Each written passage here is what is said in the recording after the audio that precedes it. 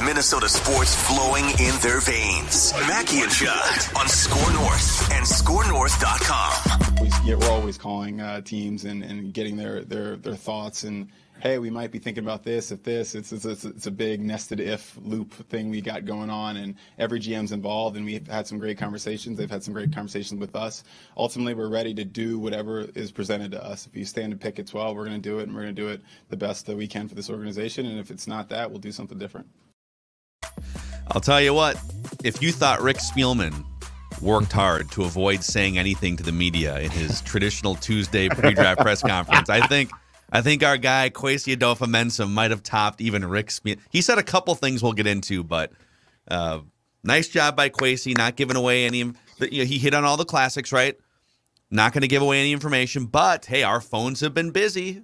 We've been calling. Some teams have been calling us. But he had to be asked. We could move back. We could stand pat. You never know. He had to be. Rick always prefaced in the opening, the phone is ringing. We're open for business. Like that was part of his his preamble, right? In fact, sorry guys, hold on a second. I'm getting a call right now from an AFC general manager. Just give me a second, right? Can't tell you who it is. Can't tell you what it's about. Yeah, AFC West. But I can't tell you. Can't tell you who it is. But so, all right, Mackie and Judd, daily Minnesota sports entertainment, therapy, speculation. We will be live on the SKOR North YouTube channel for some Wolves Game 5 vent line. We will be live at Surly Brewing Company for a special Purple Daily Surly draft party on Thursday night. So all kinds of things happening this week. But all right, to me, he didn't say a whole lot of truly relevant, interesting things because I mean, the point of these press conferences is mostly just like, if you want to say something to, if you want to send a message to the other general managers, you can. Otherwise, you don't have to. But he said there's no amount of seventh-round picks that will equal the value of the first pick when he was asked about whether he believes in volume of players or impact players. Yeah. And he might as well have been closed circuit staring right into Rick Spielman's living room in South Florida when he said that, right? So I don't think you're going to see the Vikings, maybe I'm wrong here, trading back 8 times to stockpile 6th and 7th round picks in this draft or any draft that Kwesi oversees. One thing I love about sports, and especially when there is change made, and especially when there are obvious things that the former executive or coach did that drove people crazy, is it always gets exaggerated.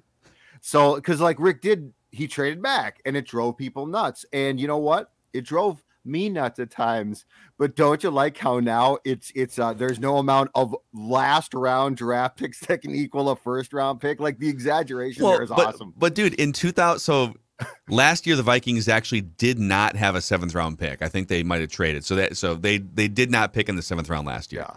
But in 2020 and 2019, they had 8 combined 7th round picks and 5 additional 6th round picks. So they drafted 13 players between 2019 and 20 after the 5th round. Yes. Now, some of those guys have had there's been some playing time in there. I mean, Oli Udoh was your starting right guard, and Armon Watts has been a contributor on the interior. I mean, Judd's guy, Chris Boyd, Olabisi Johnson had a nice little run there for a minute. So there's been like some useful guys, but in general, yeah, I think the more you can stockpile 1st, 2nd, 3rd round picks, however you go about that, that's the best plan. And I am all for taking shots. I am all for this. Kwesi, bring it on, baby. I love it. I love taking shots. Taking shots is great. From the podium, too. What did you – the other thing that struck me was just how, he was asked probably 3 or 4 different variations of questions about his philosophy on something. How much of a risk taker are you? Yeah. Or what do you believe about this? And he bristled more and more at every question that was about his beliefs, and he would twist it to, listen, it's not about me. This is a we thing. And he said Kevin O'Connell, our head coach, always bristles when people say I instead of we. And I love that too. I actually think that's something that kind of drives me nuts when you're in a team setting and people say I instead of we. But but he truly is trying to take, not in like a scared way, but I think he's trying to take this spotlight off of him and say, no, I am just sort of the organizer of ideas and collaboration here for a lot of smart people that are in this room. You know, not that Rick was always a me, I guy, because he used the word we too. But I think Rick really basked in the draft is my thing. This is what I like. I have systems and processes and analytics and a big magical draft board that goes, 4 walls in a conference room. And I almost feel like Kwesi, it's not that he's uncomfortable in the spotlight, but he just he doesn't want this to be the Kwesi show, if that makes sense. This is the one thing that stood out to me about that press conference that I actually thought was intriguing. And it's not necessarily any direct thing that he said, but it brings up a question in my mind. And it's this: collaboration is awesome. It's well and good until you have to make a split-second decision. And there are times where you have to decide things. Like there's not time to go talk to Larry and Johnny and Ralph and Cheryl and Susie. Ralph and Susie, I would definitely want their opinions. You have to make a decision. And I'm going to give you an example. And this is why only time will be the answer to my point here. Rocco Baldelli in game, I think really struggles. I think he needs help. And I think that's why Derek Shelton was good. I'm guessing before Bell tragically passed that he helped. And it's why Jace Tingler, who managed, is right by him, because there are things about in-game where I think Rocco relies on collaboration, which at times is fantastic, but at times you have to be the one to say, guys and gals, this is what we're going to do. This is our decision. And we're all on board here, correct? So that's my question because what Kwesi is saying as a fundamental philosophy of life, I think is fine. Like, I think that actually works because it makes people feel involved. It sounds like he does that, which again, that's fine too. But I guess my long-term question off of how he phrased things, and I think it was Joe Schmidt who twice asked questions about what do you do? And you're right. He sort of got his back up a little bit. He did.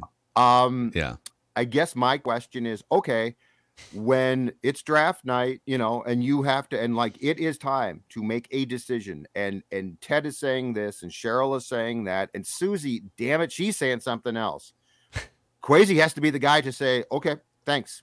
Here's what we're doing. Well, one of the questions, and I'm not going to call out the media member. One of the questions was, it was kind of a cliche, how much of a risk taker are you in the draft? How do you handle players with character issues? And character issues is such a huge cliche bin in NFL draft conversation. Because what does it mean? There's the weed guy, I guess. So who are all the different character issue profiles, right? There's weed guy.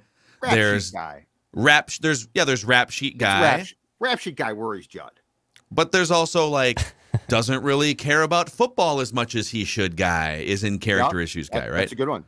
Maybe there's doesn't play through pain guy. There's 5 or 6 different guys that could be in the character issues bin.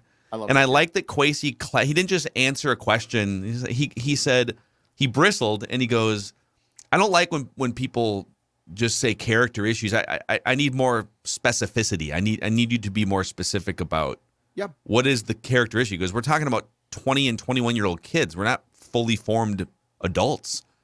So there might be okay, if you shot somebody, maybe you're not on our draft board.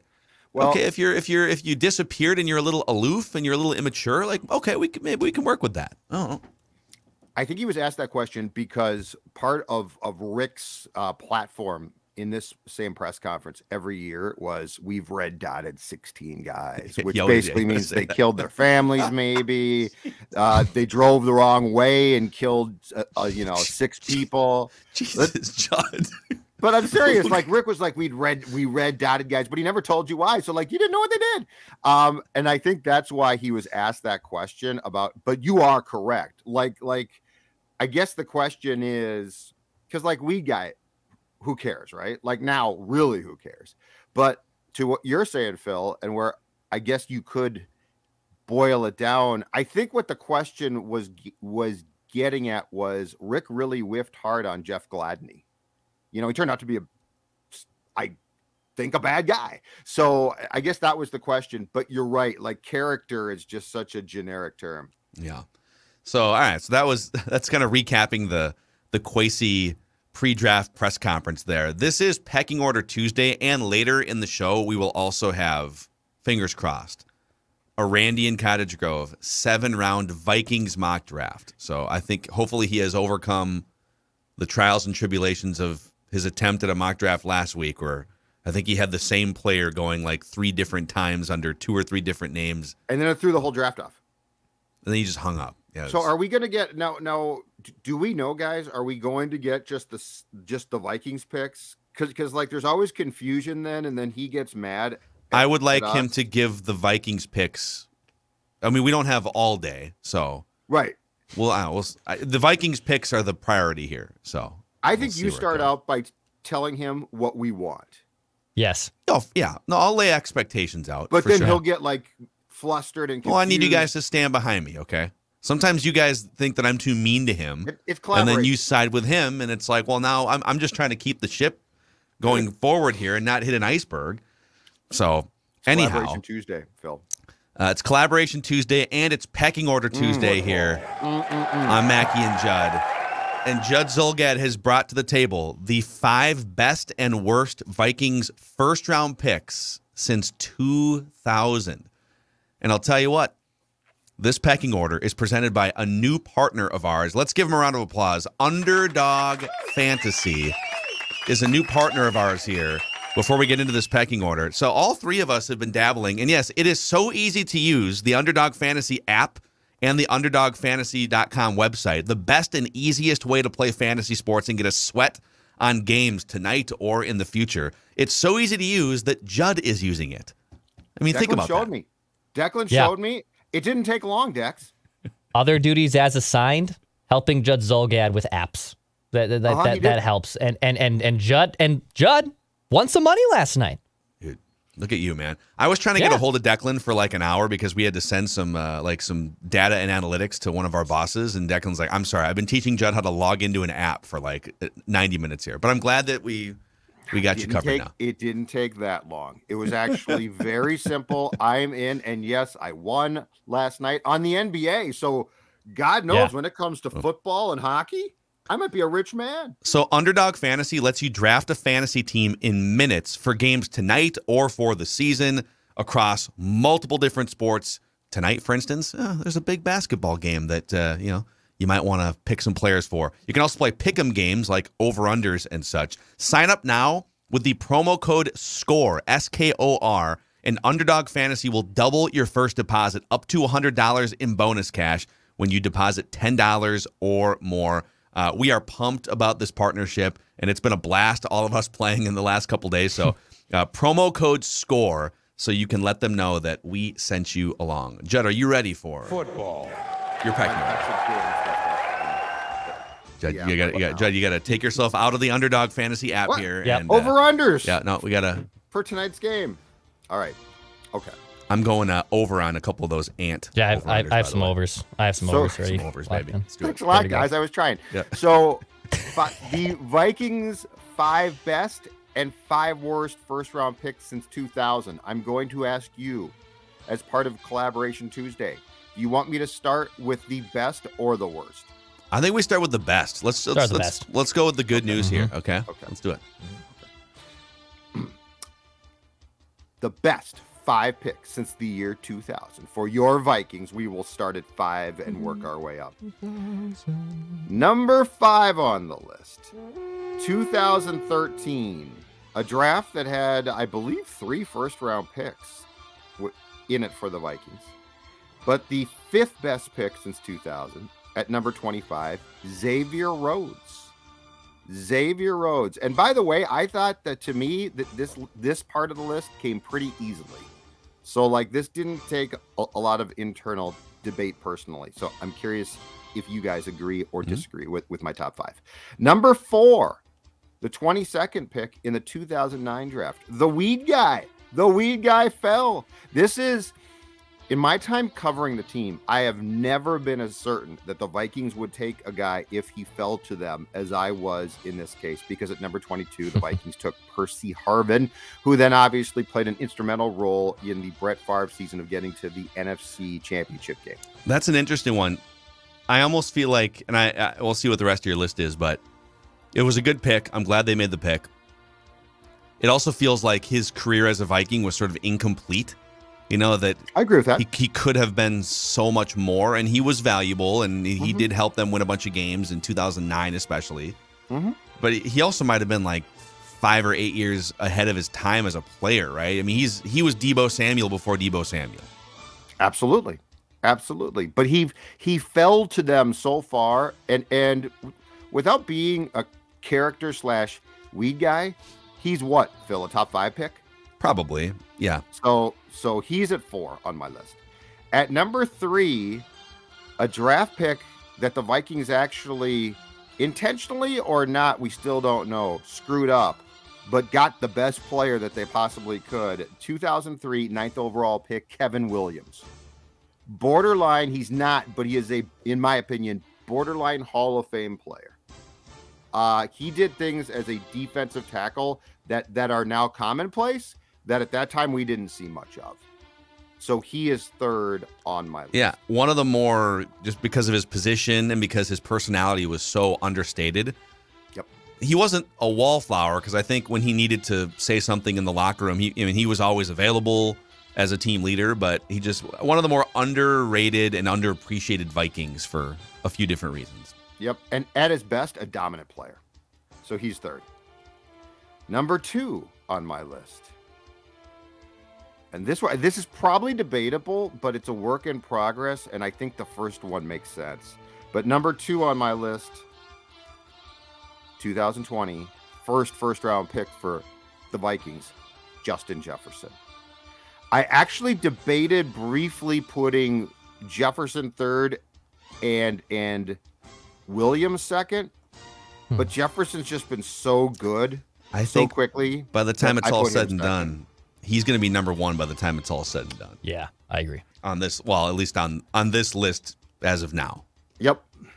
But number 1 for now on this list fell to the 7th pick of the 2007 draft. And in retrospect, no matter how we feel about him, I think put together, although he won't go away now, a Hall of Fame career, Adrian Peterson. Peterson, I think, is 1 right now. And you're right.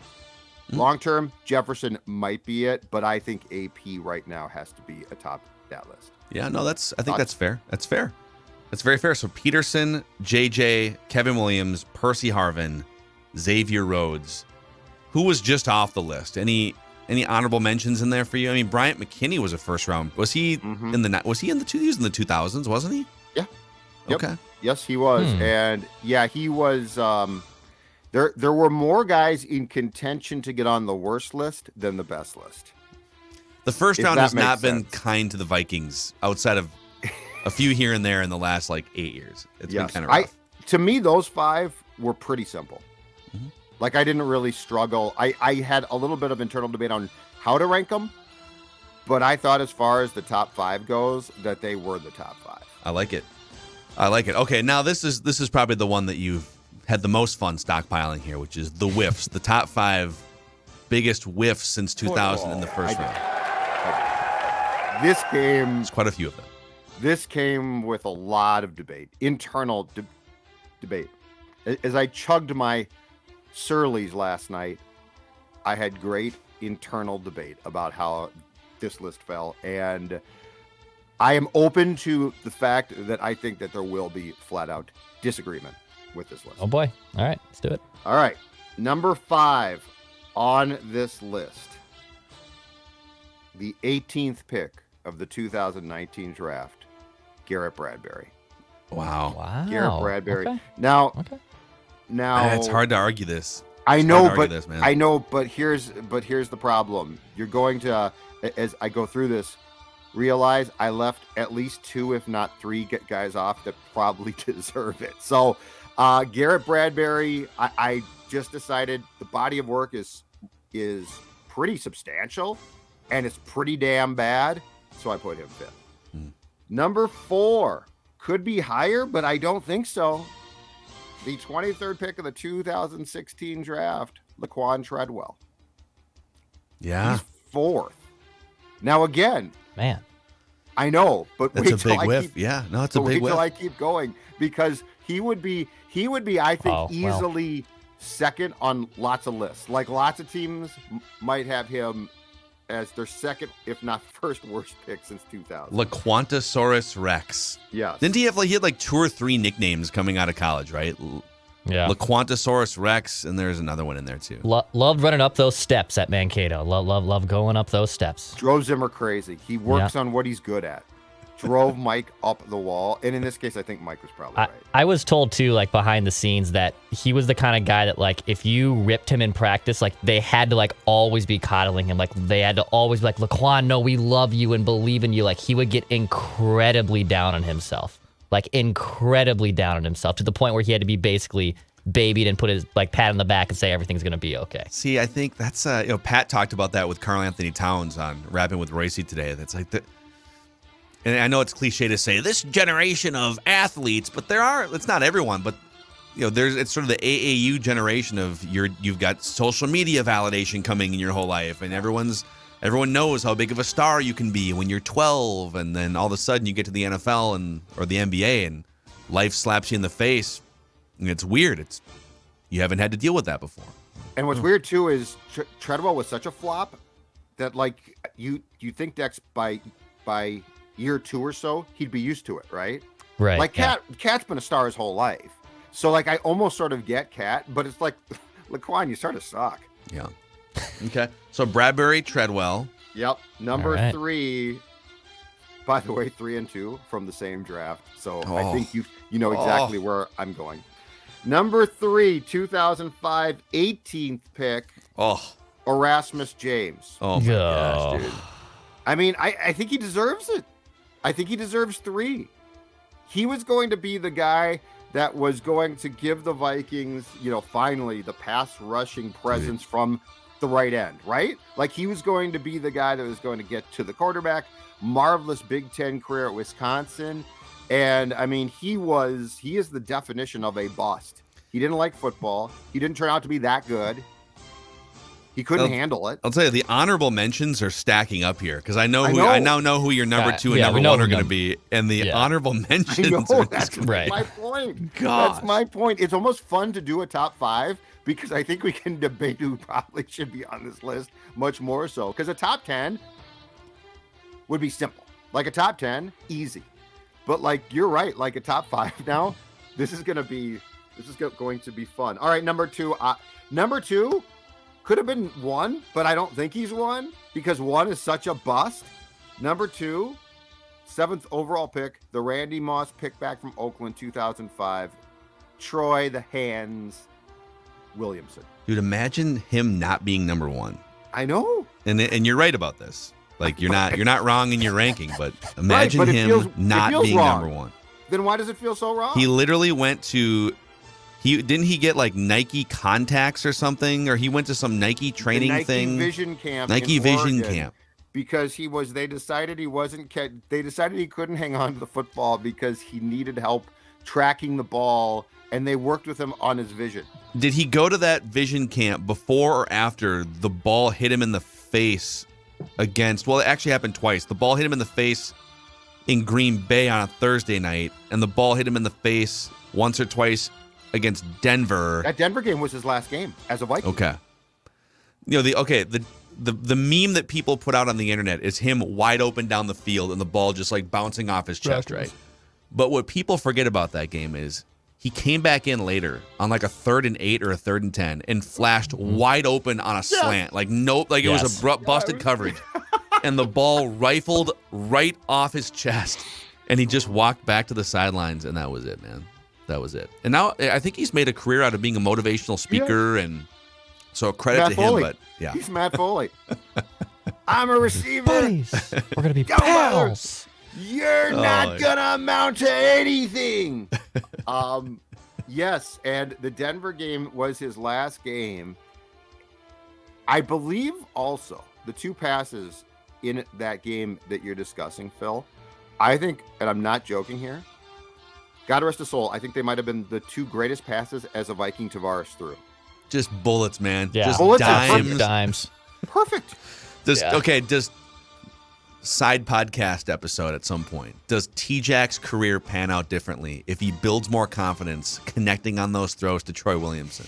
Did Troy Williamson ruin Tavares Jackson's confidence and career? The deep ball, My column. The deep ball he threw that went off Troy's face mask was just a perfect throw. Yeah. All right. And the number one ranking on this list is going to be presented by our friends at Valley Park Medical Clinic, because we're talking about dudes with performance issues, football related. If you have performance issues in the bedroom, Valley Park is dedicated to providing breakthrough ED remedies to men in the greater Minneapolis area. All right. Their approach is medical. You meet with a medical provider who's going to review your entire medical history, examine you, and supervise your treatments, which are going to be surgery-free, drug-free, and non-invasive. If you want to find out more about this highly trained team that works with you in a discreet manner, go to valleyparkmedicalclinic.com. valleyparkmedicalclinic.com. Back to Judd. And Speaking of, back to Judd. Yeah, 52. Let's be honest here. All right, number one on the list. It has to be. This list was so difficult.